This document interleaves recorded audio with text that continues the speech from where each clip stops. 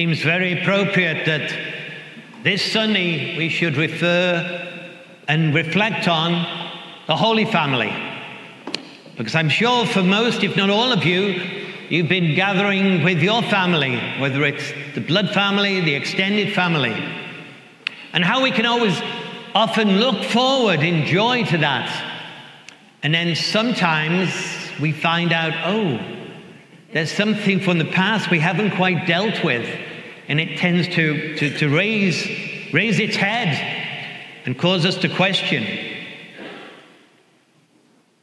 The Holy Family, Mary, Joseph, fulfilling what was required of them. Fulfilling what was required of them. And what's required of us is to become the person we were meant to be through the love and the mercy of God. We can run away from those things that rear their heads at Christmas and other times, but we would be better off if we faced them. Very few in the congregation seem to watch BritBox. So very few seem to not know Keeping Up Appearances. Any of you seen Keeping Up Appearances? Okay. Poor Mrs. Bouquet. I mean, that tells a lot about her, because everybody else calls her Mrs. Bucket. But she tries so desperately to be better than her family. So she lives in suburbia.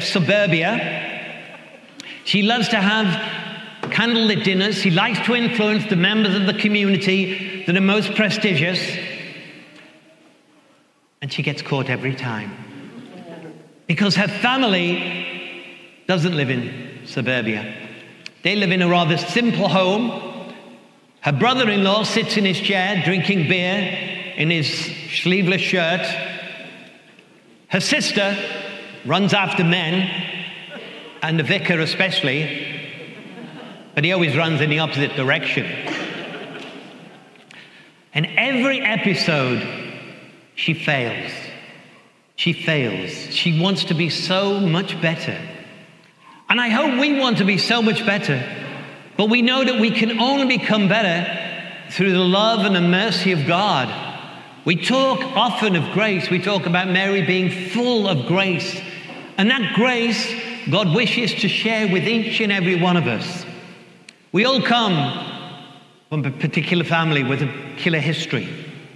And so I hope that as we enter this new year, we'll look at it, our family of origin, a little more gently, a little more kindly, forgiving those that might have hurt us, who might not have treated us as we'd like to have been treated, but to look with mercy, the way in which God looks on us. Mercy is a beautiful gift, and I hope as we continue the Easter, as we continue the Christmas season, that mercy will be something we desire more and more. And in desiring it, receiving it, sharing it with one another, and especially those most in need.